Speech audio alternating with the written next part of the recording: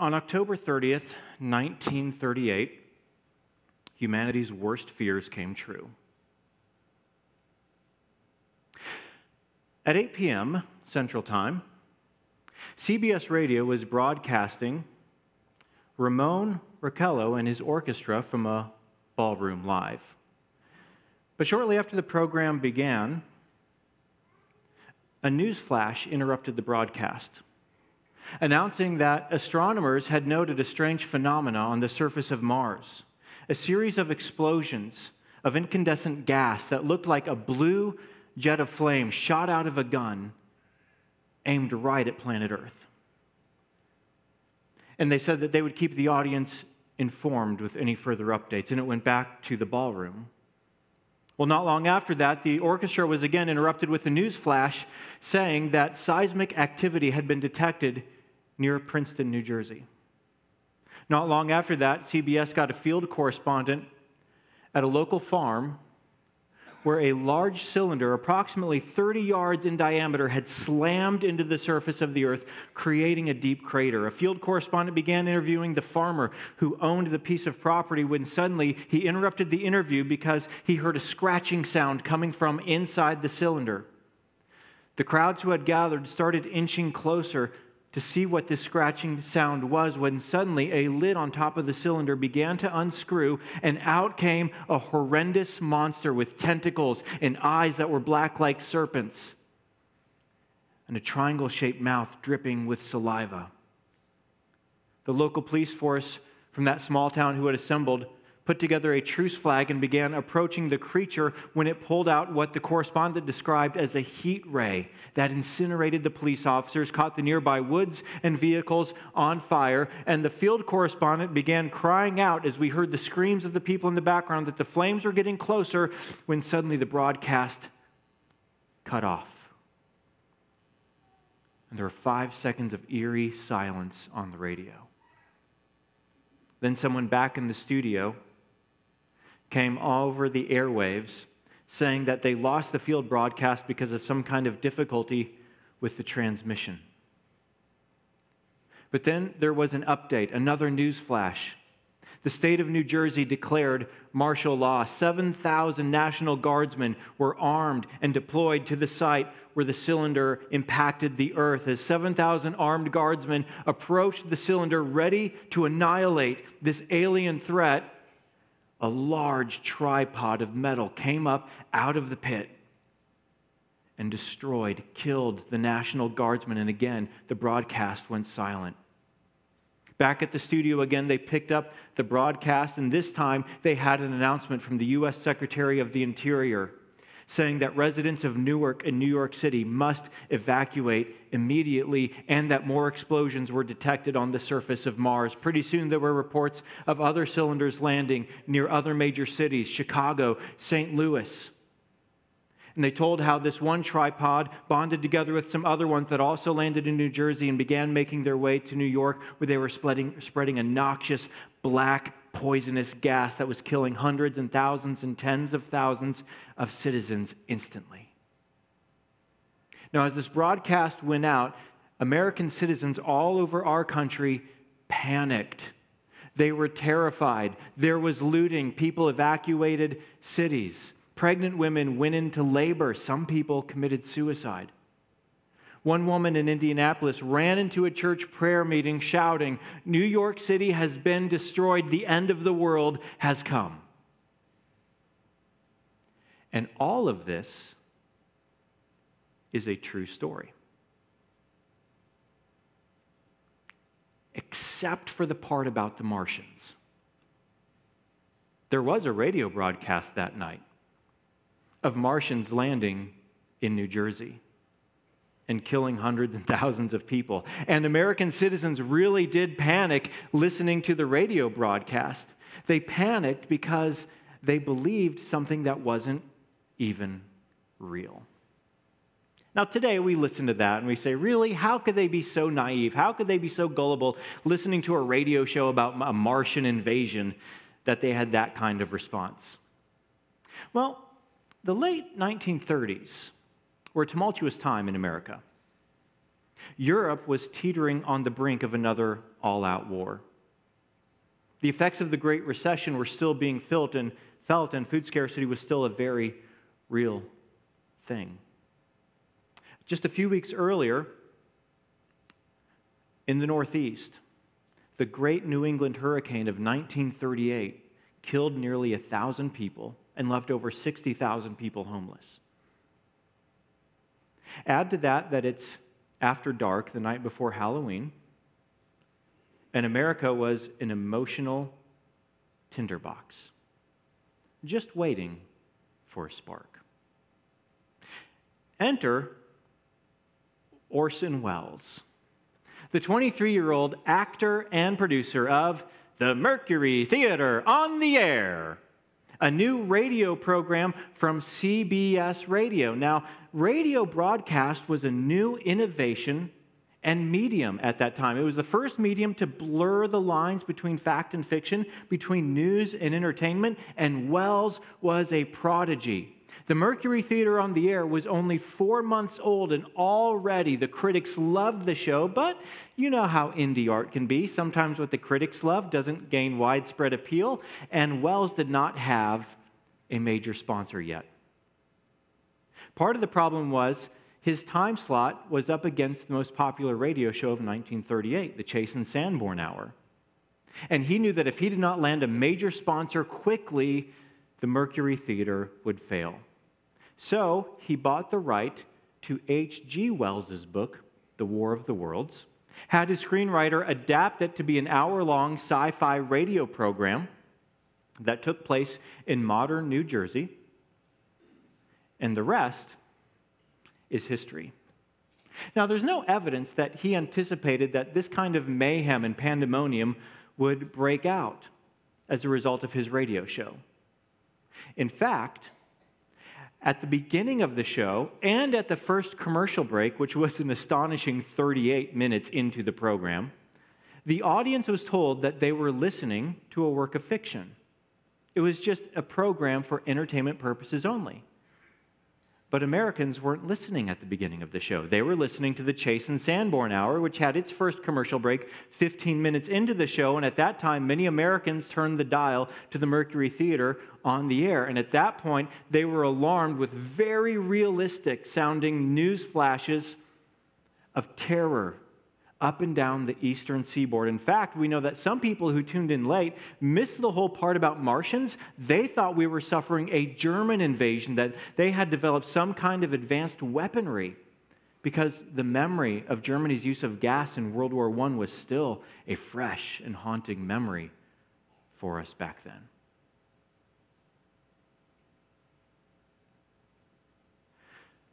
Lies are powerful.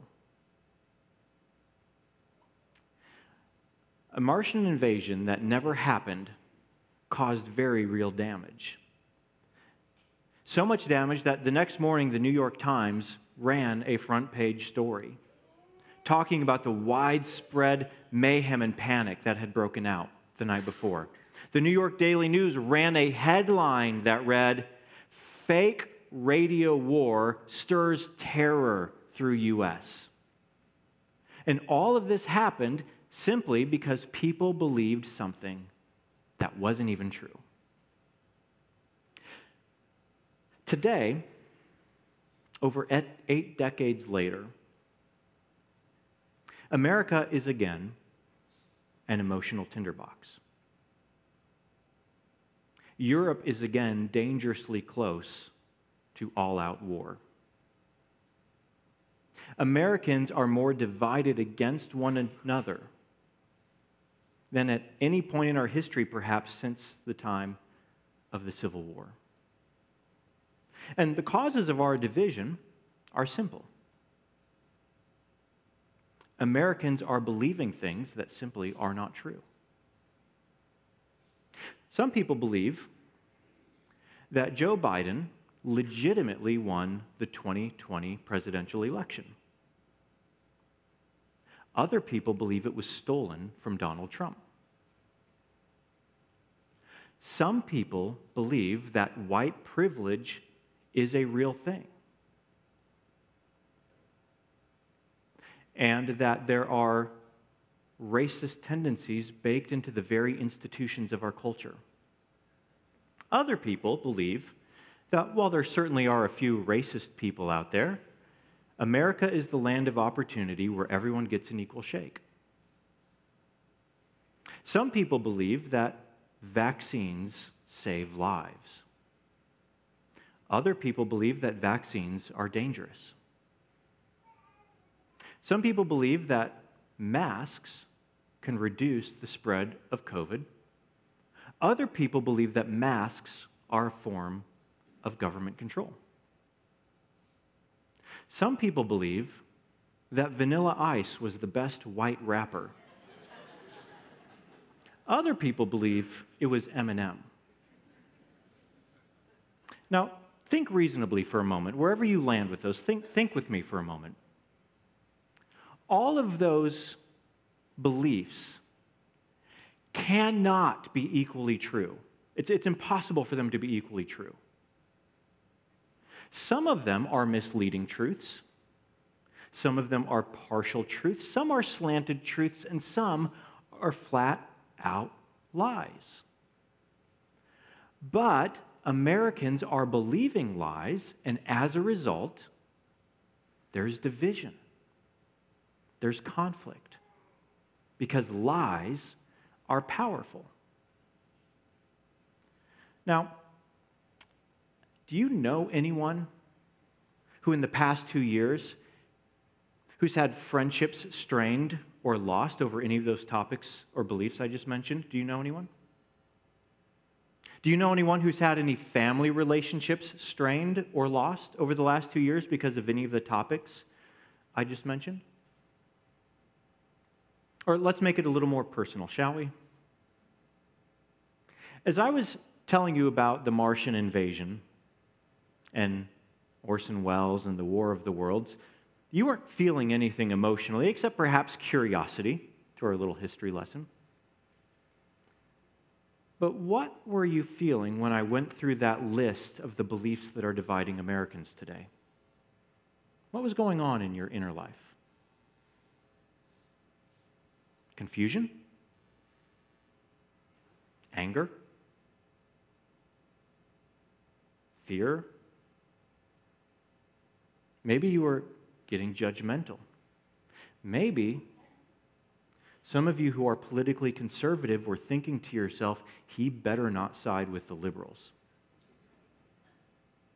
Perhaps some of you who are more progressive politically thought to yourself, he better not side with the Republicans. Why is there so much unrest within us today? Why is there so much division around us today? It's because lies, when they are believed, have unleashed an incredible destructive force in our lives and in our world. You know who knows this better than anybody? Russia. Russia was the inventor of disinformation.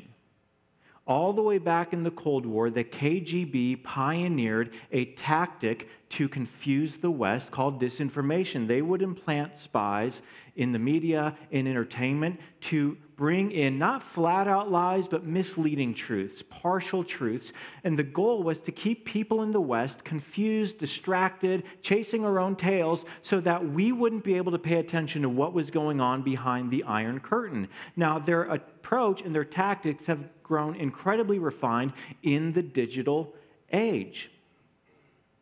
Russia's in the spotlight today for invading Ukraine, but they have been at war with the West for the last 10 years with their disinformation campaigns. Did you know that the Kremlin has been linked to every single one of those divisive topics I mentioned?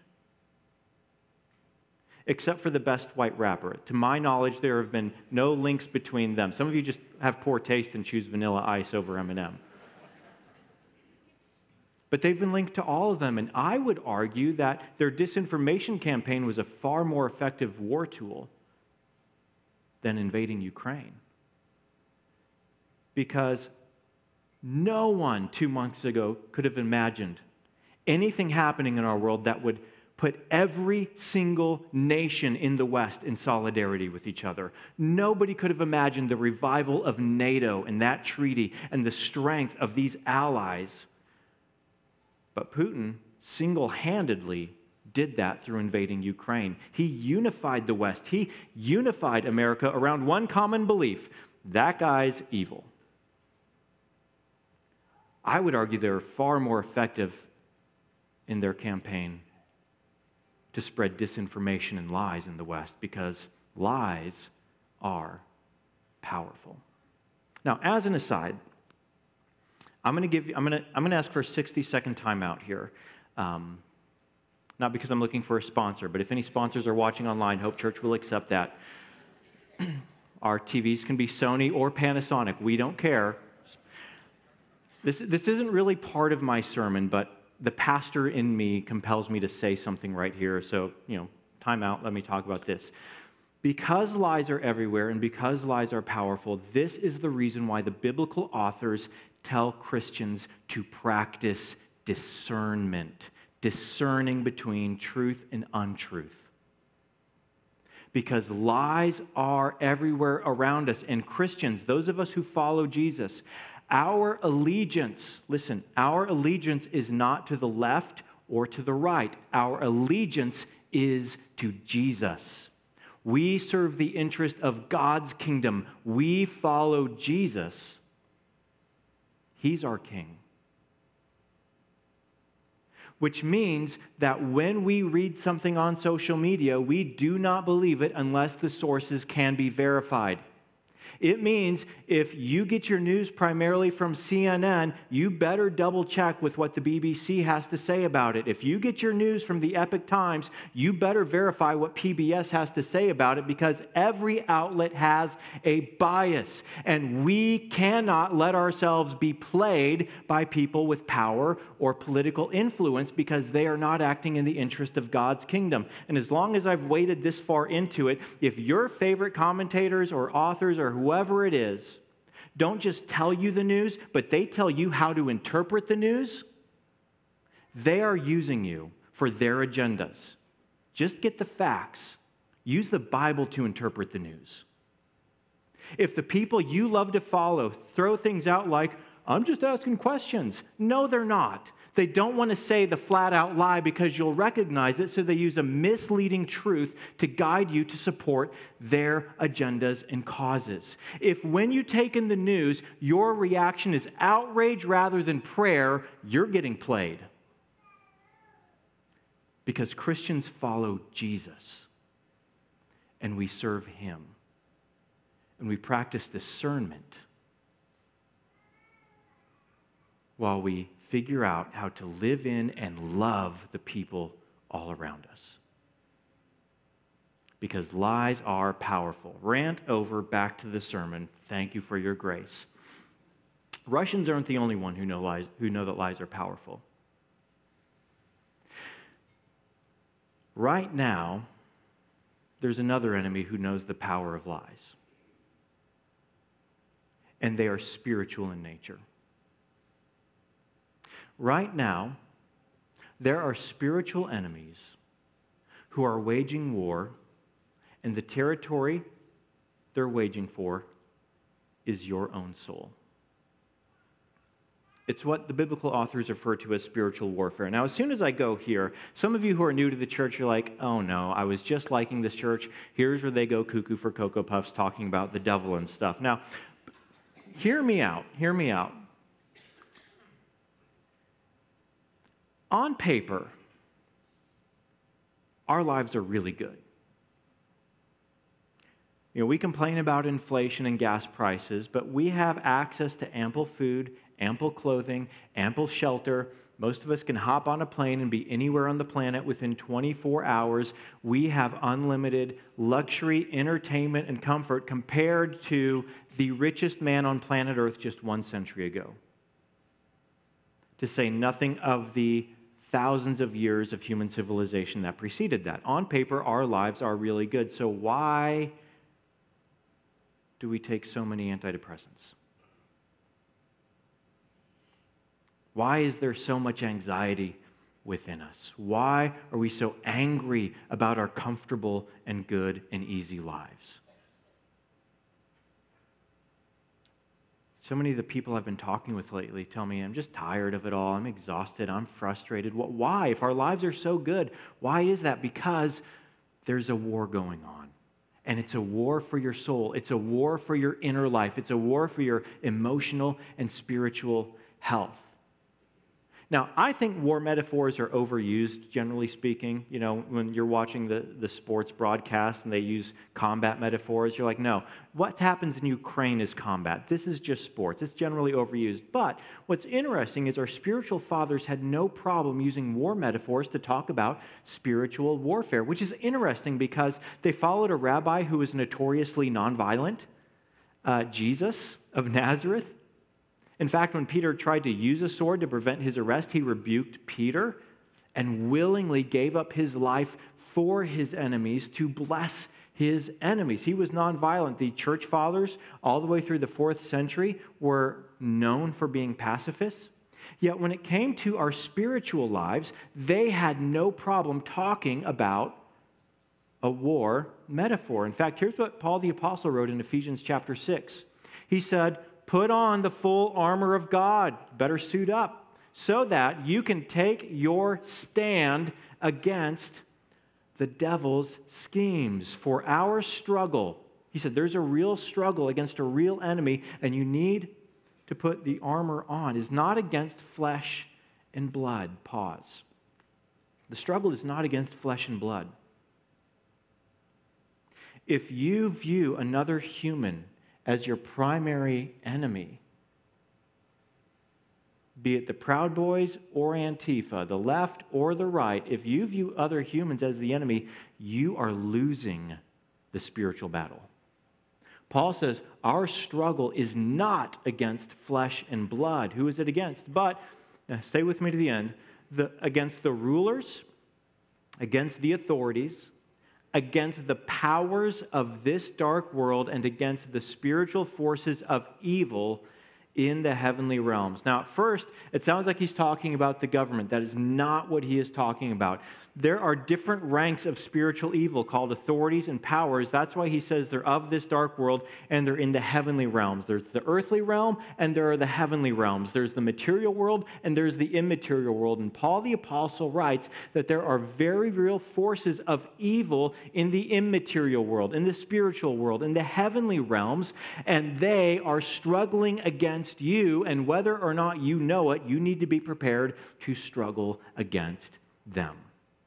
Now, the biblical authors identify 3 different enemies that are waging war for your soul, over your soul. I'm going to identify them today, and we're going to spend the next several weeks breaking each of them down, talking about how they work and what we can do about it, because if we lose this war, at best you're going to have a corroded inner life. At worst, we walk away from God and live a life of emptiness on earth until life ends and we stand for judgment. This is a real war and a real conflict. Here's the first combatant. Peter said, "Be alert and of sober mind. Your enemy, the devil, prowls around like a roaring lion, looking for someone to devour." Now, we're going to spend 2 weeks, the next 2 weeks, talking about the devil. So for those of you who say, "Really? The devil, Jason? Really?" So first of all, you probably have the wrong idea of the devil in your mind. You're probably thinking of Will Ferrell on SNL in a devil suit or something. It's not who the devil is. We're going to spend 2 weeks figuring out who he is, but for now, here's what you need to know. If you take Jesus seriously at all, Jesus clearly identified the devil as a real enemy. And if you believe there are forces of supernatural good, God, angels, etc., why wouldn't you also entertain the idea that there could be forces of supernatural evil, a devil, demons? But we learned in the previous verse from Paul that the devil schemes. And we're going to learn more about how he schemes over the next couple of weeks. But that's the first spiritual enemy that is defined for us in the Bible, the devil. Second spiritual enemy, The Apostle Paul again wrote, "So I say, walk by the Spirit, and you will not gratify the desires of the flesh." I'm going to pause there. Flesh is a Greek word translated into the English word flesh, and it's a word that has a wide lexical range. For example, sometimes the word can be used to talk about the fact that you have a physical body, okay? It's like the word we just looked at. Our struggle is not against flesh and blood, just a physical body. When the word is used in the plural, it's just talking about humanity, mankind, right? It's all the flesh, all the people, all humanity. Sometimes it can be used to refer to a person's race or ethnicity or culture or nation of origin. But it can also be used, as it's used here, to talk about something inside of us, inside of every single one of us, that wants life to be all about me. It's about self-glory, desires, being true to my inner voice. I want to be the center of the universe. I want to be the center of work. I want to be the center at church. I want to be the center of my family. It's me, me, me, me. Entertain me, meet my needs. Okay, it's the self, the flesh.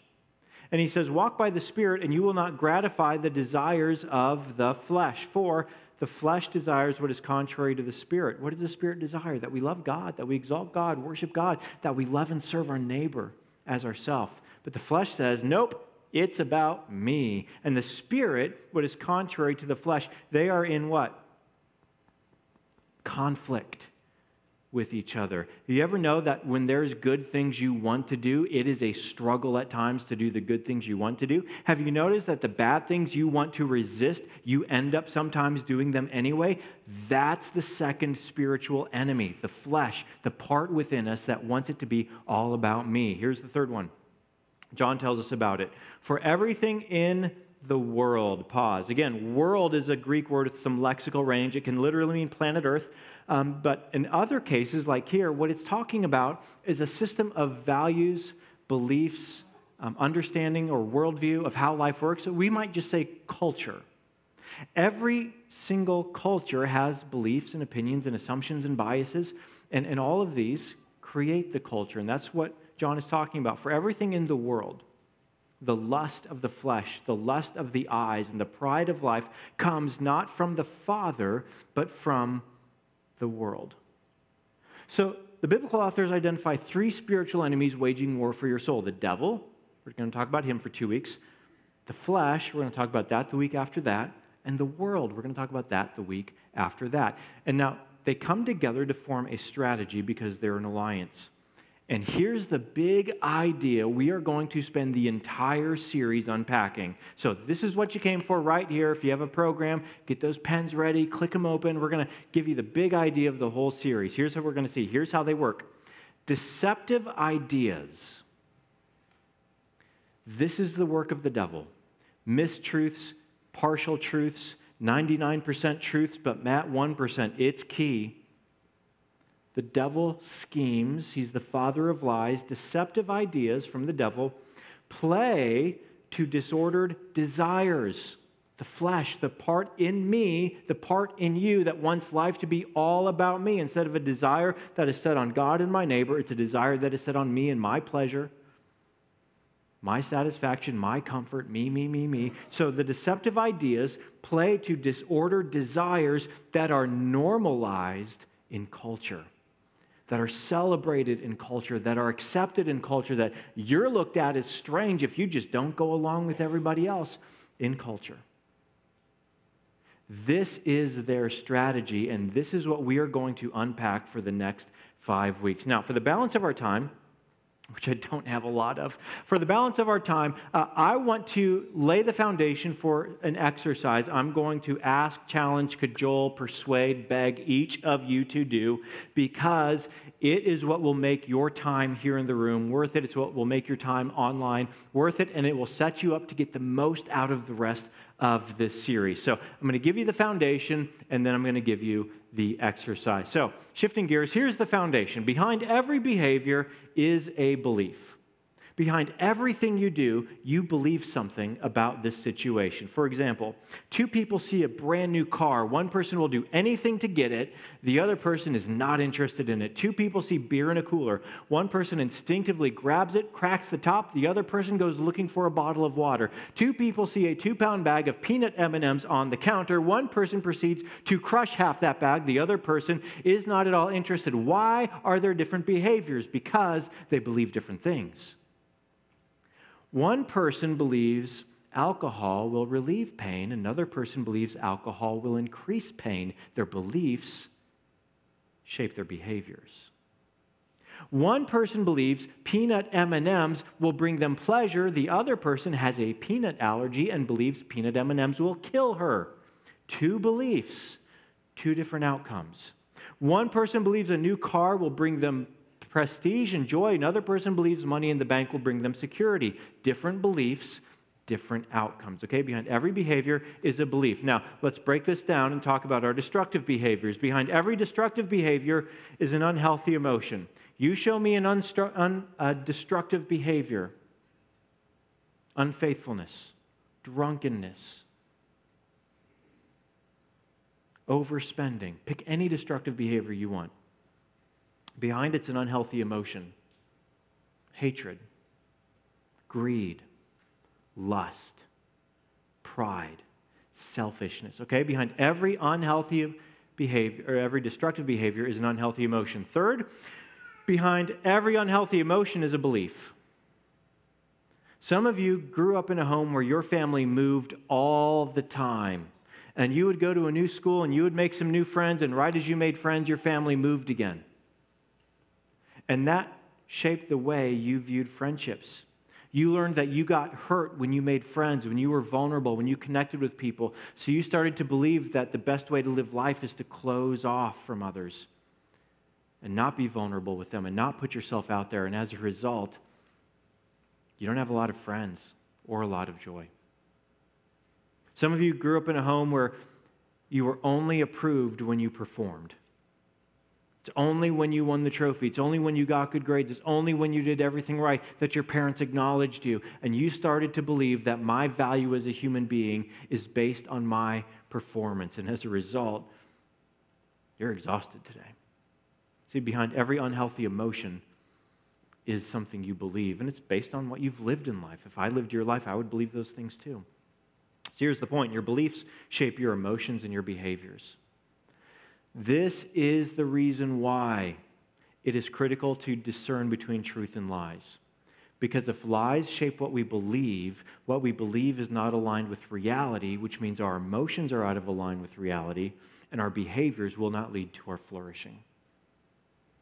So here's what we want to focus on for the rest of our time. Winning the war for your soul against our three spiritual enemies requires you to reverse engineer your behaviors. In America, we focus on our behaviors. It's a new year. I'm going to lose 20 pounds, right? We're going to focus on our behaviors. But that doesn't get to the emotions driving those behaviors, and it doesn't get to what you believe that shapes those emotions, that shapes those behaviors.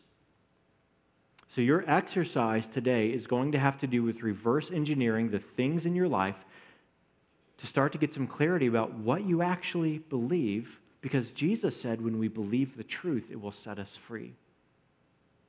And we need to do this because, remember, deceptive ideas play to disordered desires that are normalized in culture. This is the strategy of the enemy. But when our beliefs are aligned with the truth of God and His Word and the universe as it actually is, do you know what emotions result in our inner life? Galatians tells us, but the fruit of the Spirit, I love that word fruit. If you go to Napa Valley, I've never been there, I hear it's lovely. If you go to Napa Valley, if you listen real closely, you know what you don't hear? You don't hear the vines going, pushing out grapes. You know why? Because fruit is just born from healthy vines.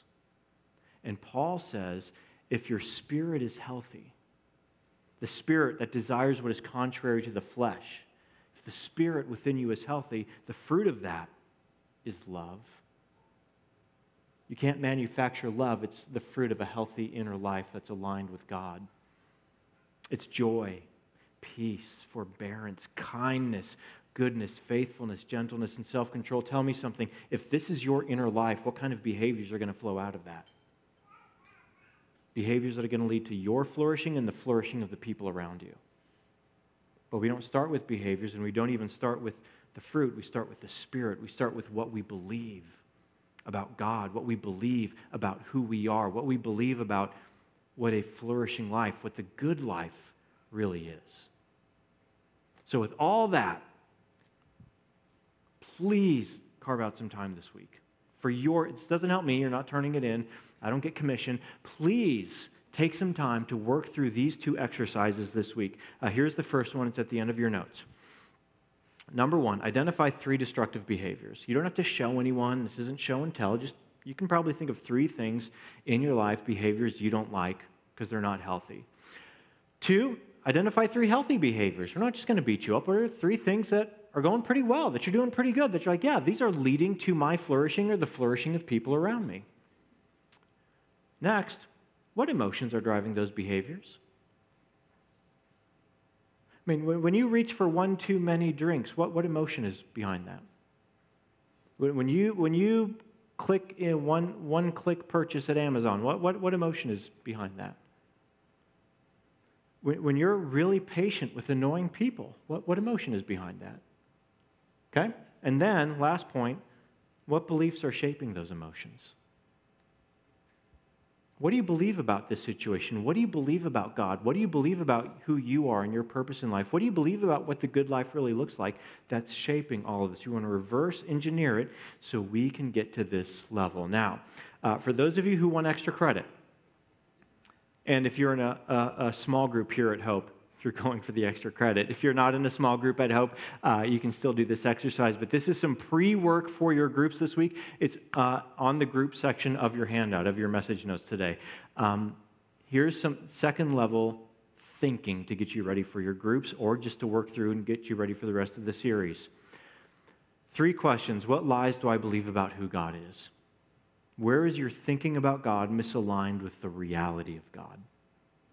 Number 2, what lies do I believe about who I am? Do you believe that you're God's beloved child purchased by the blood of Jesus and your purpose is to love God and love your neighbor? Or do you believe something else? 3rd, what lies do I believe about what the good life is? What is the good life?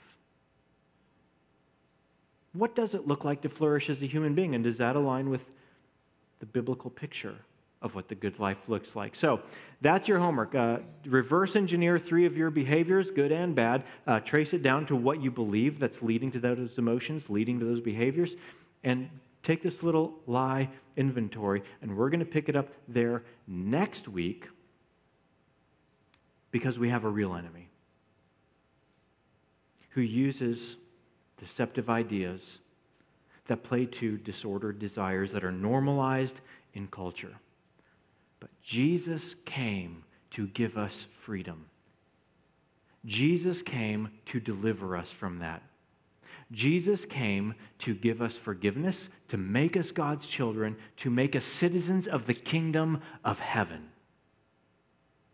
And as we continue to internalize the truth, that's what sets our inner lives free. Let's pray.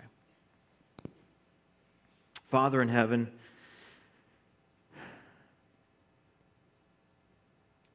when we encounter truths in the Scriptures that are challenging or difficult, help us to see and trust that it's because you love us. And you're going to tell us things that are true because you want us to live lives that are free spiritually, free emotionally, free to serve you and glorify you, just like we will be doing for all of eternity because you, Jesus, you loved us with a sacrificial love. Holy Spirit, I ask that you will dwell in us. You will guide our thoughts. You will soften our hearts. You will be alive in us so that in our inner lives we bear fruit. That love is born in us. That joy is born in us. That forbearance is born in us. That kindness is born in us. See, that's something that our culture doesn't see normalized. But we believe that if they see it in your church, they'll want to know you, the living God. So, Spirit, give us wisdom, give us discernment, give us truth, so that we can be people who are truly people who are free. Jesus, we pray all of this in your name. Amen.